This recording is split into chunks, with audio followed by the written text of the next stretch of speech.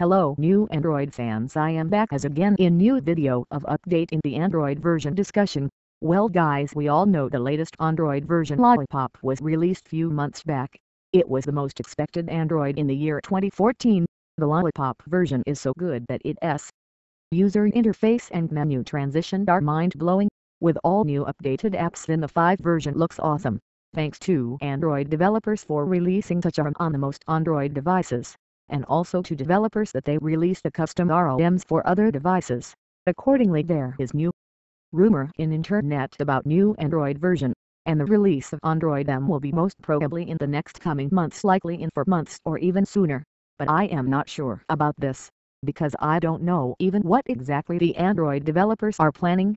Accordingly, I think the casting of new version has been started. I think so, like beginning from the name of the version, and the user interface, etc. According to the search, an Android M able to embed directly into cars, no smartphone necessary, is set to roll out in about a year. The idea is to make Android the standard for controlling navigation. Some automakers have already announced plans for systems that run their own custom flavors of Android.